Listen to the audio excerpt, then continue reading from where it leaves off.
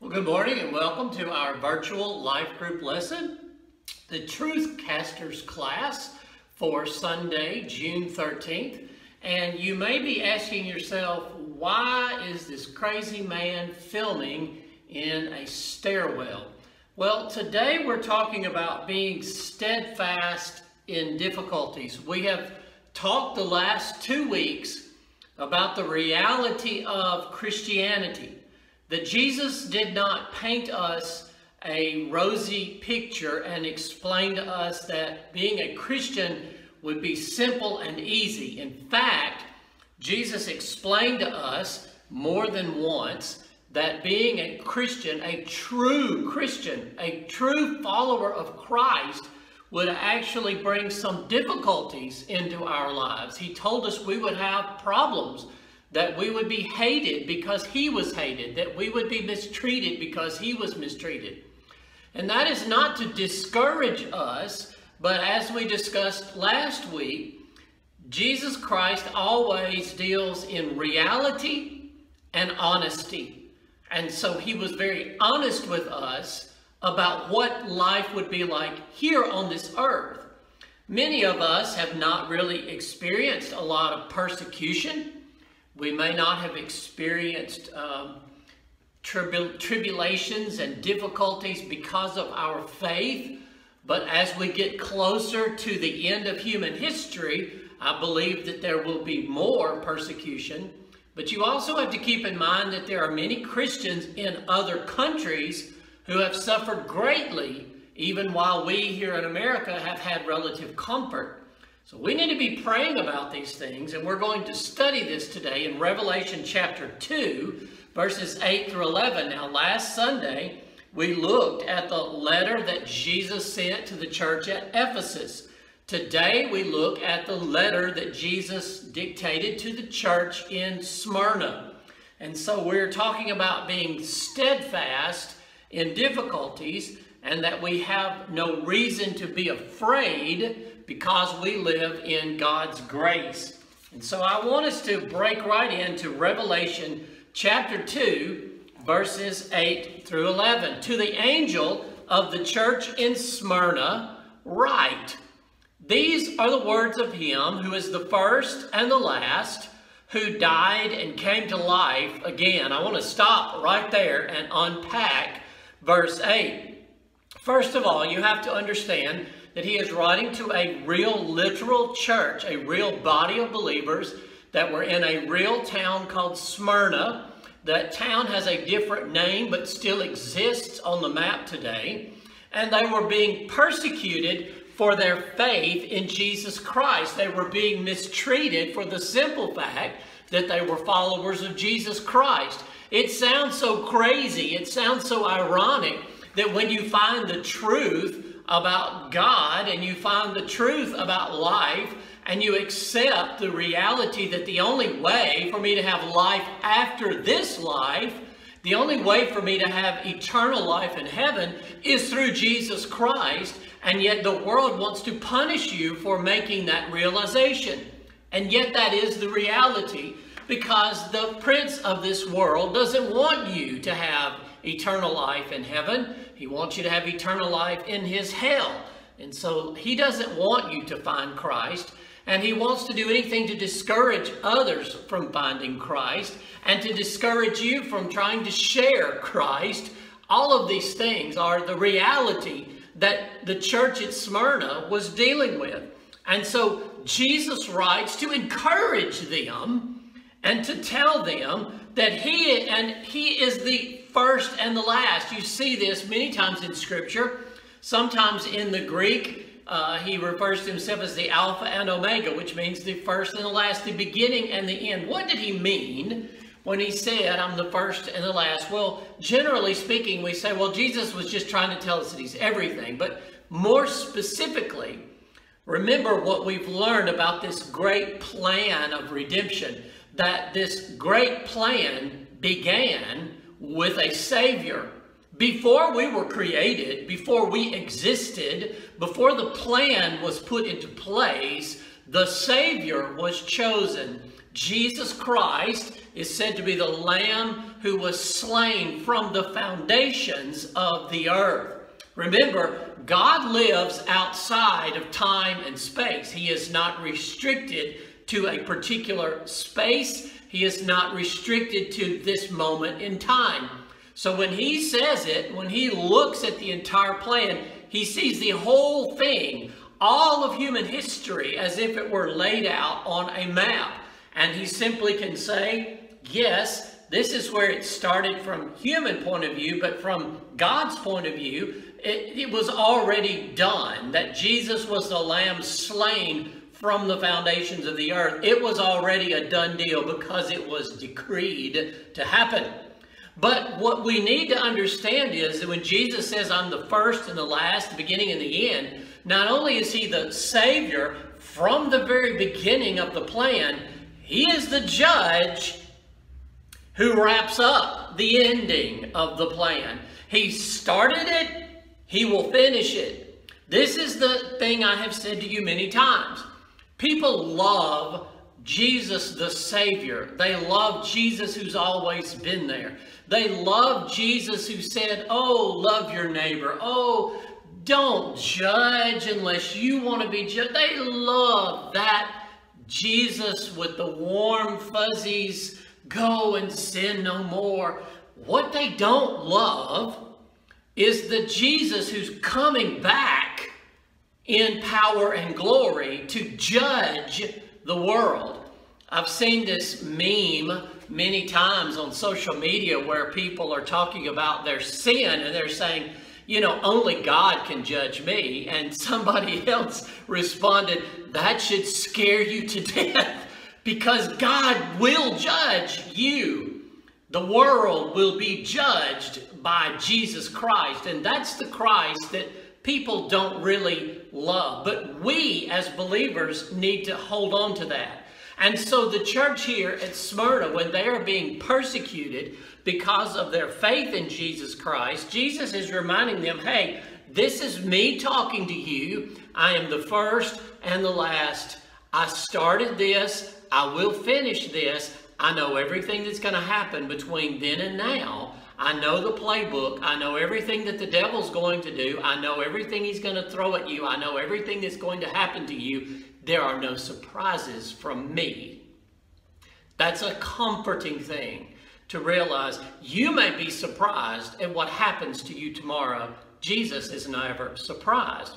So the Savior and the judge is writing to them, and he is reminding them that he died and came to life again. Why does that matter? Because as I've said to you before, the worst possible thing that Satan can do to me is kill this body. He can't kill my soul. He cannot eradicate me from history. He cannot do that. He could, if God allowed him to, kill my body, destroy it. And immediately I will be in the presence of Jesus Christ.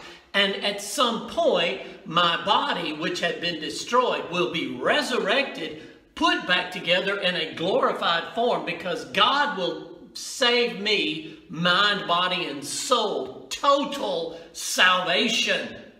And so Jesus is reminding them, don't be afraid of what happens to your body.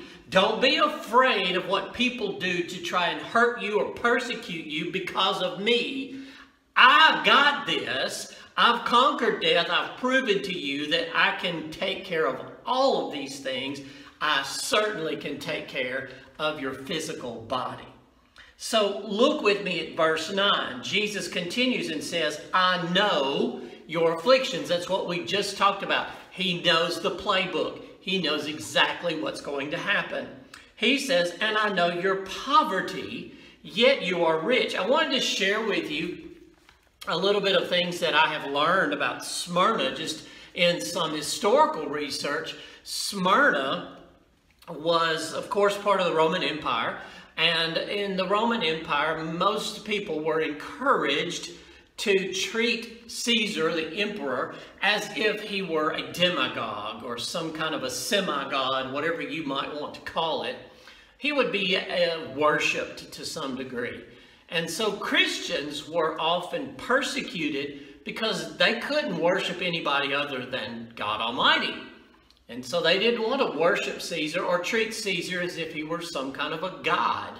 You actually have some countries in the world today where the leader is supposed to be revered and treated as such. And I find it such a strange thing, but I've seen documentaries where people have photos in their home of their leader and bow down to it, kiss it, pray to it, because they're told to by their government, or lest they be persecuted. And so you had Christians here in Smyrna, they're saying, no, we bow down to God. We bow down to Jesus Christ. We don't worship Caesar. We will respect him as our political leader, but we're not going to worship him as being some kind of deity. Well, that created persecution.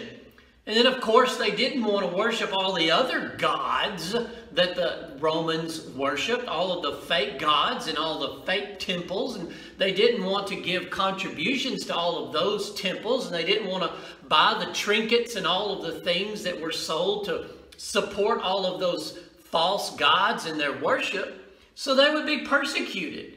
They might not even get a job because the trade guilds might not allow them to participate. It'd be like the union saying, you can't be part of us, therefore you cannot get a union job, period. You're not going to be able to make a living here in Smyrna.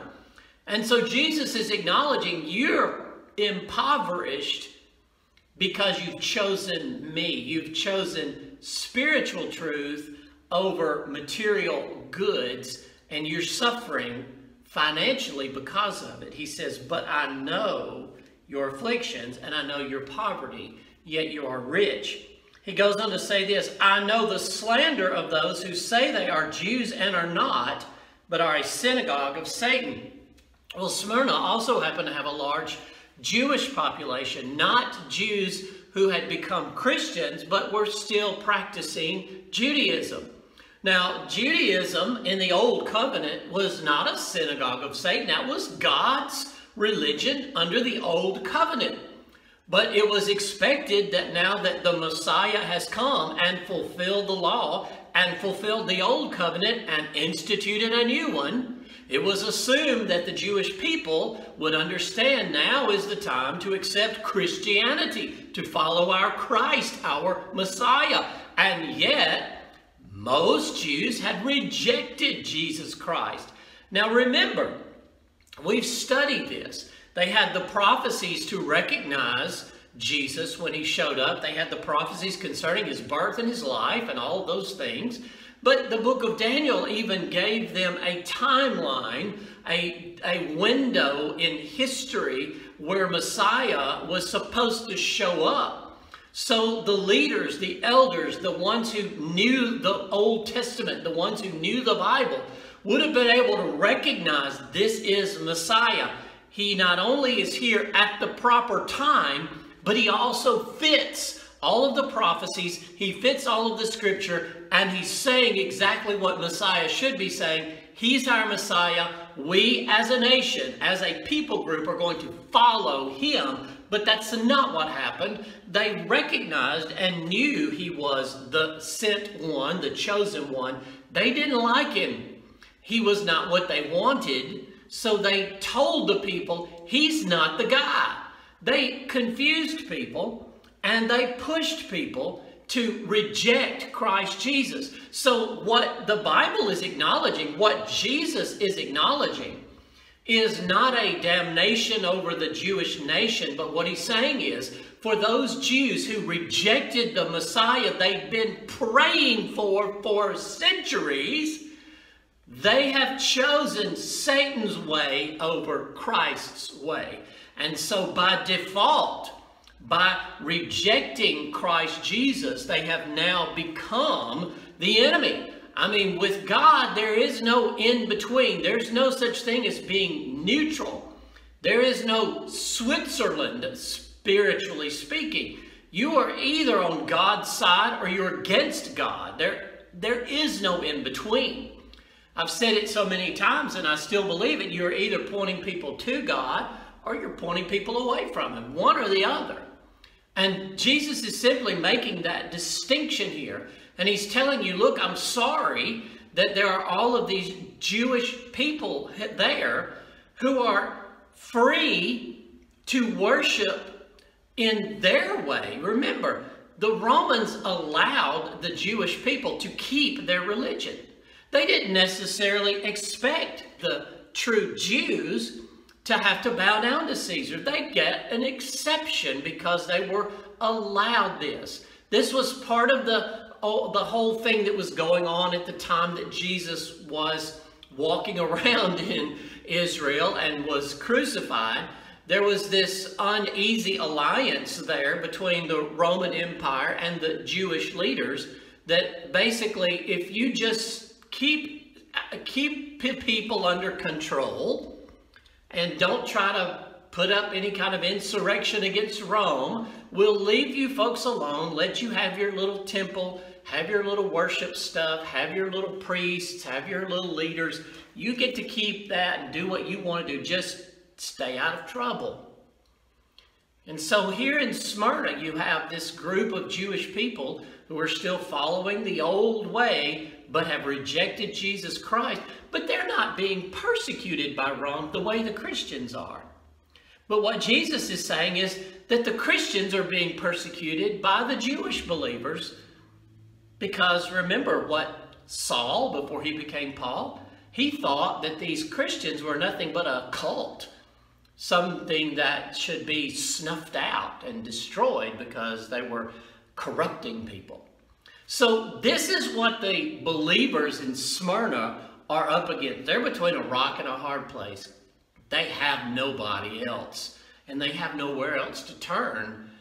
But Jesus is reminding them, I know your afflictions. I know your poverty. I know what you're dealing with. But don't be afraid. I wanted to read to you from 2 Corinthians chapter 6. 2 Corinthians chapter 6. And I wanted to read verses 3 through 10. This is a long little passage, but I want you to listen very closely to what Paul wrote to the church in Corinth there in his second letter to them. He says, we put no stumbling block in anyone's path, so that our ministry will not be discredited.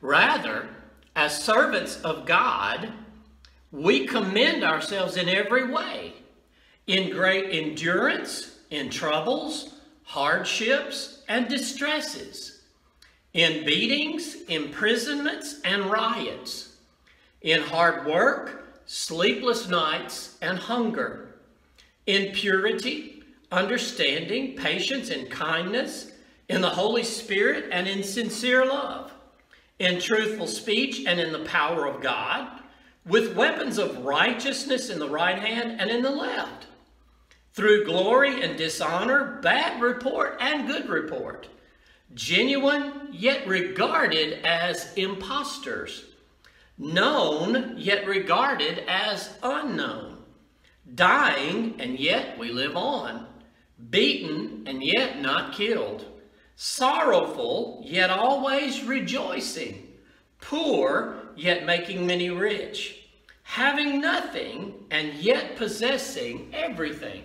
Now, how can Paul say such things? How can Paul put together a laundry list of trials, tribulations, persecutions, difficulties, distresses, and then turn around and say, we've been beaten but not killed, dying but yet we live, happy, poor but rich? How can he say such things? I mean, it sounds so convoluted and so backwards.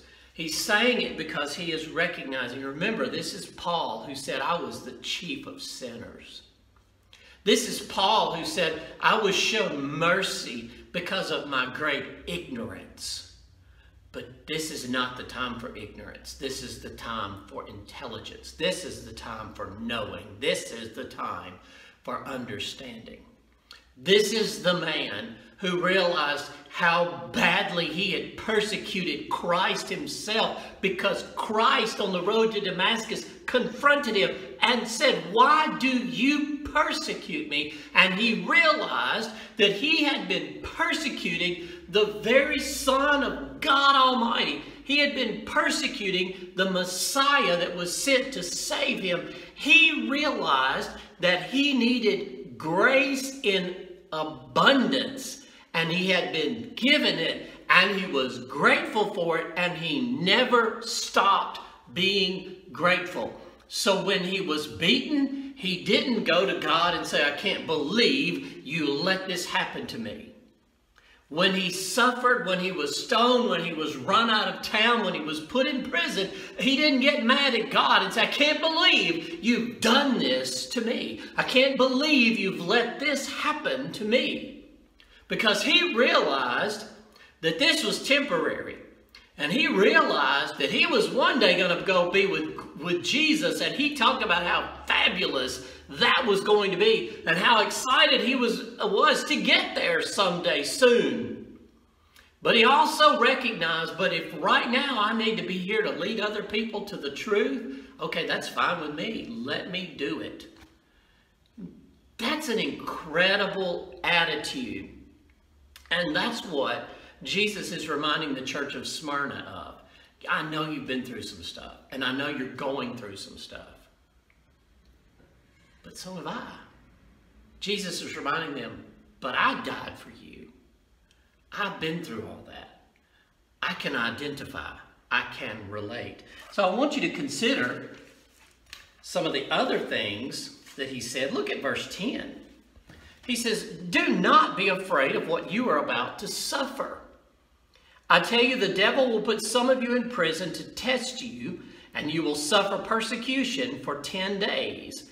Be faithful even to the point of death, and I will give you the crown of life." He's telling them, I know what the devil has in store for you. I know the devil's plans. There's nothing that I'm going to be surprised about. But I'm holding you. I've got you. You don't have to worry. It may not be pleasant, but I'm going to be with you.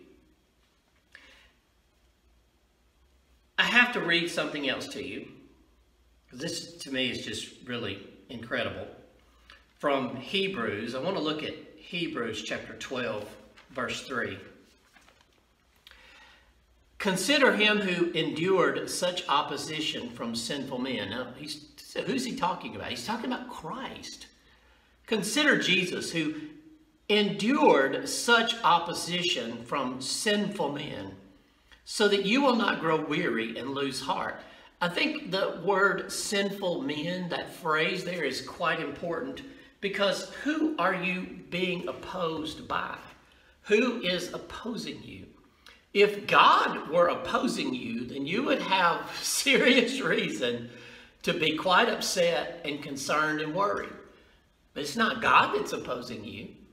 If it were really good men who were opposing you, that might be pause for concern. That might make you stop and think, am I really doing the right thing? If good people are opposed to me, even though good people can be wrong.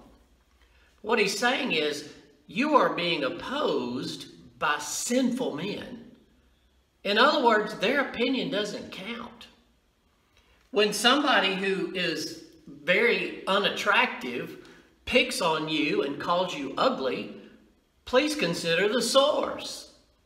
When somebody who is full of sin looks at you and says, you don't know what you're talking about, you don't understand spiritual things, consider the source. You don't have to be ugly to people, but what Jesus is reminding us, and what the writer of Hebrews is reminding us, Jesus was not opposed by good people. Jesus was opposed by sinful men. Sinful men are always opposed to truth. Sinful men are always opposed to righteousness. Sinful men are always opposed to spiritual maturity. Sinful men are always opposed to people coming to a knowledge of Jesus Christ and going to eternity in heaven. So when you're opposed by sinful, ungodly people, don't be afraid. Don't be concerned. In fact, one last passage from, let's see if I can find where I posted this here. 1 Peter chapter 4. 1 Peter chapter 4. Peter wrote something here that I wanted to read to you. He says in verse 12, "Dear friends, do not be surprised at the painful trial you are suffering." Do you see a pattern here in the Bible?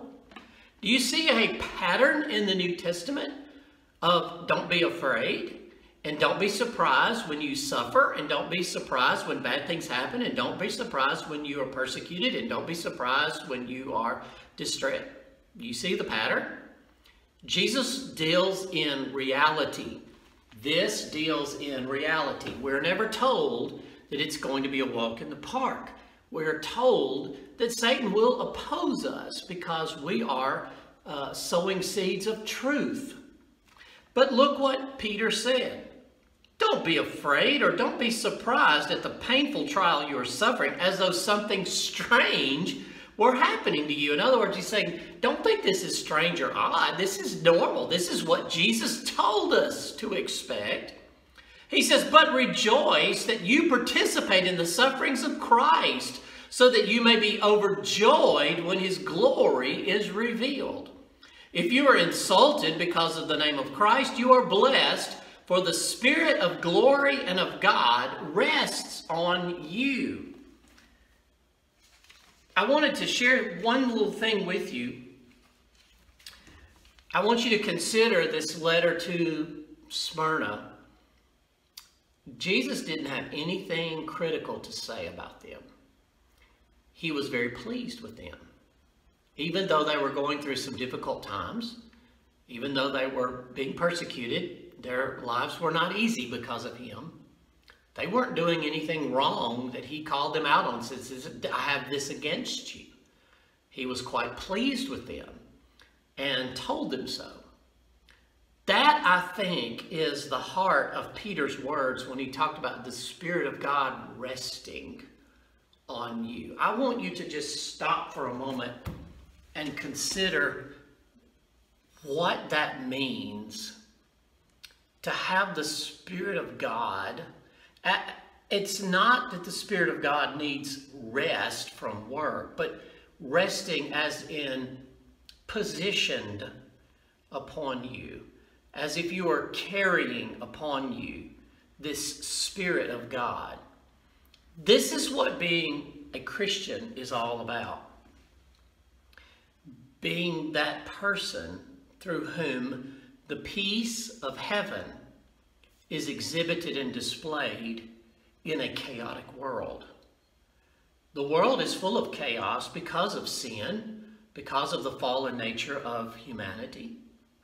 And yet, as Christians, we are called, even though we live physically within that chaos, to spiritually rise to the level of peace. This is why Jesus talked in his Beatitudes about bringing peace.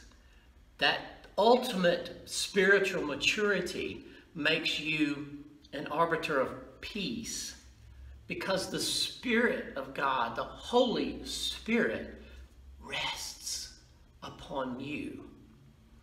And so he's telling this church at Smyrna, don't be afraid. He's telling you and I, no matter what we may face in this life, don't be afraid. I've already lived through all of it. And truthfully, he's lived through far worse than we could. And yet what he's telling us is, but I'm always there with you. My Holy Spirit can literally rest upon you. And you will be blessed. You will be a beacon of peace in a stormy, chaotic world. Let's pray about that. Our dear Father, we thank you that you love us enough to want to use us, to bring peace to the world. Father, we thank you for that, and we pray that you would help us to be a light, to be a beacon into this lonely, chaotic world that surrounds us, Father. Help us to spread the truth of Jesus Christ amongst all of the lies that are being told. Father, help us to bring peace. Lord, we love you and we thank you for all that you do for us. In Jesus' holy name we pray. Amen. And I want to thank you once again for joining me today, and I look forward to seeing you again next Sunday.